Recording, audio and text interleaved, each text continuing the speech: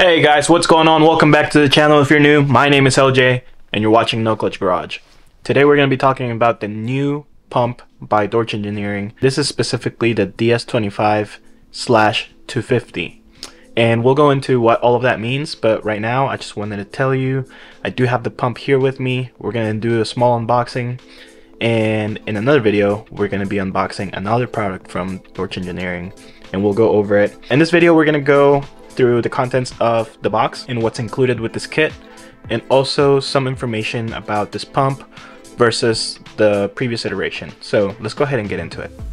Alright guys, let's begin. I took this out of the original packaging box because there were several pieces, and honestly I didn't think to do the unboxing until after I got some new information from Chris Dorchester. But we're gonna go ahead and unbox all of this. So this is obviously just the fuel line. This is the fuel line that is going to be connected to this pump, and it's important because it is a different design. This time they did an AN fitting on one end with a 45-degree angle to allow for access on the 5th cylinder plug and coil. Obviously we have the other end that is still very basic, the same as the fuel system line fittings. The hard line fitting goes in here and then you lock it with this nut, which is a great design. I actually really like this design. I don't like the fact that sometimes these come loose if you don't tighten it correctly, so just always make sure that these are tightened properly and you won't have that issue. And this is just a flange, just like the other flanges that have come before this one on the other pumps. So aluminum flange goes on the valve cover and then the pump goes over it. And here finally we have the pump, and we have some hardware. We have the bolts for the pump, the bolts for the flange, and then here we have the pump itself. I have already opened it because I was just looking at it when I first got it. So if we open this up, we're gonna find this pump, and this pump is a little bit different than the one previously offered. The design overall is almost the same. One of the bigger differences would be, of course, that this part right here, which is where this line will go, so now they've added an AN fitting, and this just makes sure that the connection is safer, it's actually connected properly, and also it's gonna allow for that access on cylinder 5, which was a big deal. But this pump overall is different internally. Some people don't realize this, but this is laser welded. So, you know, there have been some rumors out there, people saying these are just any other GM pump, and that's just simply not true.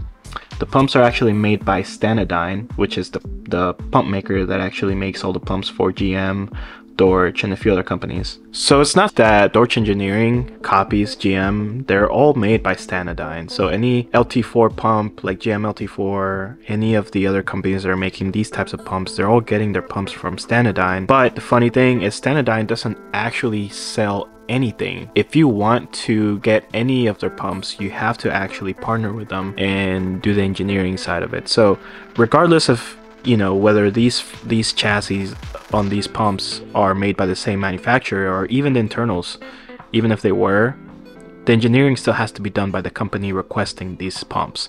So that's why you have the variances between each company and in flow. And so I just wanted to dispel that real quick, since it seems to be quite a topic in the B58 community.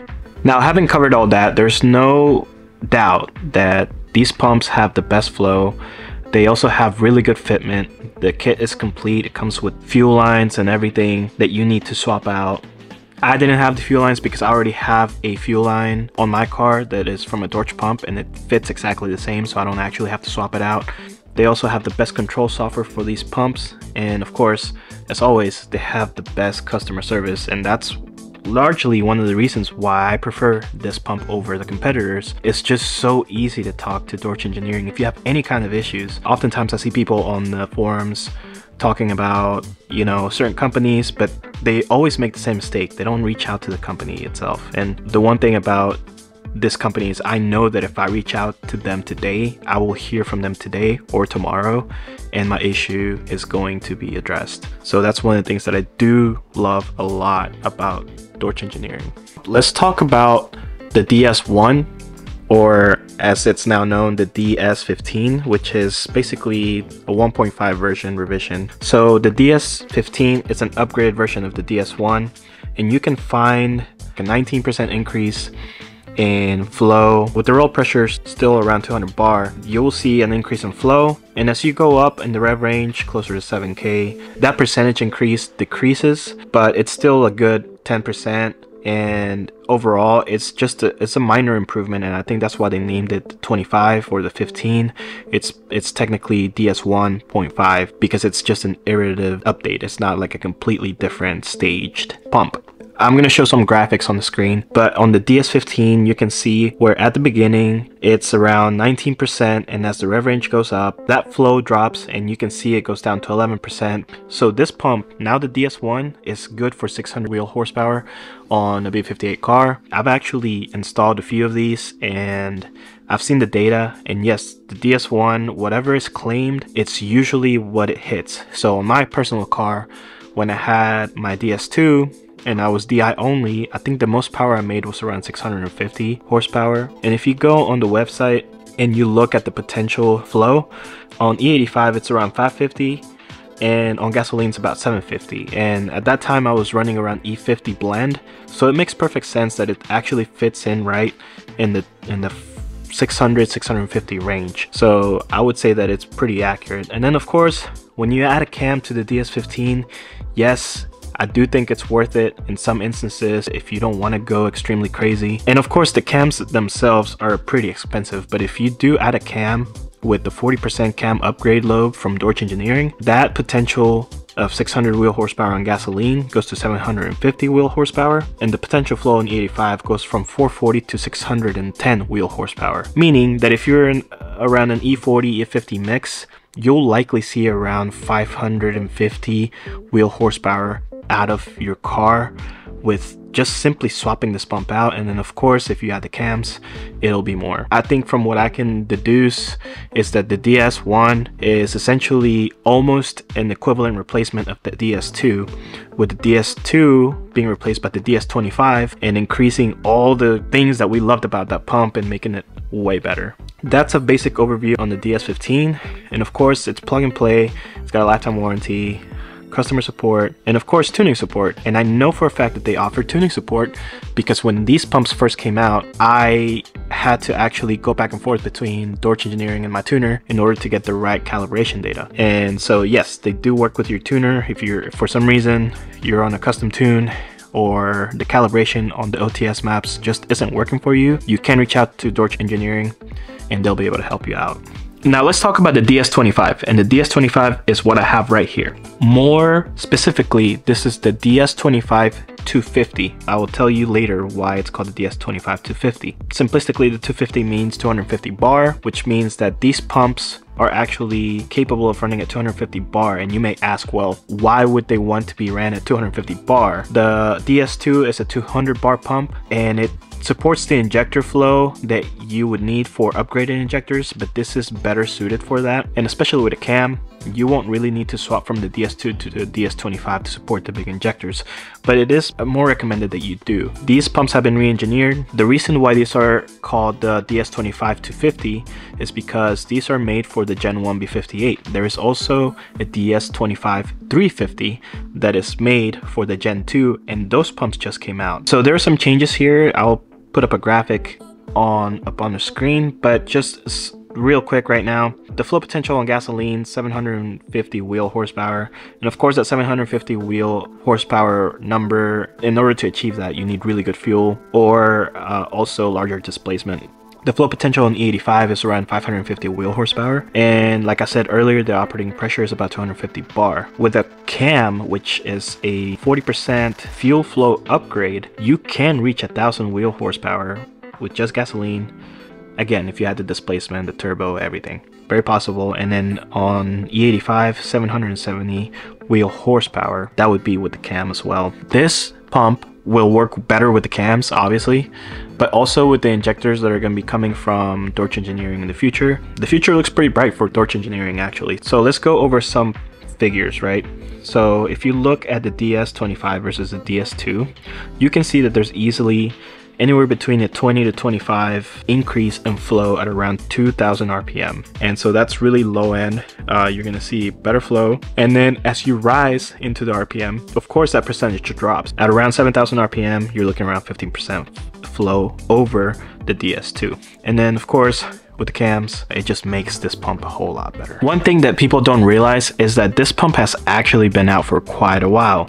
It's actually been out for about half a year as of the making of this video, and right now it is in August. Still called the DS2, but more officially now the DS25-250. If you have a pump from Dorch Engineering that has this fitting right here, then you have a DS25-250. So if you purchased the pump within the last 6 months, you probably have a DS25-250 and you don't need to look at upgrading. You already have the best of the best. One product that I am going to mention right now that was actually kind of unexpected, I learned about it really late, is the high pressure fuel pump for the Gen 2 B58.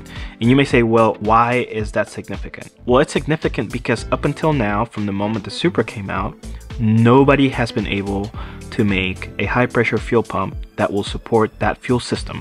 The fuel system for the Gen 1 B58 runs on a 200 bar system, so about 3000 psi. The fuel system in the Supra and the Gen 2 cars, those are 350 bar fuel systems, or around 5000 psi. So that's why the new fuel pump for the Gen 2s is called the DS25-350, because it's going to be operating at 350 bar. And that pump is long overdue. It is plug and play. They will include the high pressure fuel lines like any other. You can expect the same great quality now on Gen 2. And so let's go over some of those numbers. So the DS25-350 has a flow potential on gasoline of about 770 wheel horsepower or 950 wheel horsepower with the 27% cam upgrade for the Gen 2. And then the flow potential for E85 is about 560 wheel horsepower. And again, with the cam, it's around 710 wheel horsepower. The one thing that I do like is that now there are options, and now these companies are starting to compete with each other and make all these products that we've been asking for years now. So this is the update for the Dorch Engineering fuel pump, and I'm excited to see what else comes along. But yes, that pump, the 350, is gonna fit on the Supra, which is, I think, is gonna be a big deal, because a lot of the development on the B58 has happened so rapidly because everybody's been adopting Supras, and Supras being JDM, there's a whole other market coming from there, and then you have the European side. And so this is really good news for the Gen 2 cars, all the newer cars like the G29s, the Z4 M40Is, so the G42s, G20s, all the new M240s, M340s, M440s, all of those, anything with a Gen 2 is going to be able to take advantage of this. Alright guys, that has been it, and I hope this gives you a good comprehensive look at all the updates on these pumps. Obviously I already made a video kind of going over all of this and going over some of this data, but I just wanted to do an unboxing video and talk a little bit about what's going on with these pumps and clear some of the confusion that's out there. So from now on, there's only going to be the DS15-250. There's also going to be the DS25-250, and then there's also going to be the DS25-350. No more DS1, no more DS2. Everything is being updated on the website as of right now. I actually do talk to the CEO of Dorch Engineering quite often. They actually do engineer their pumps and, you know, bench test, flow test, everything.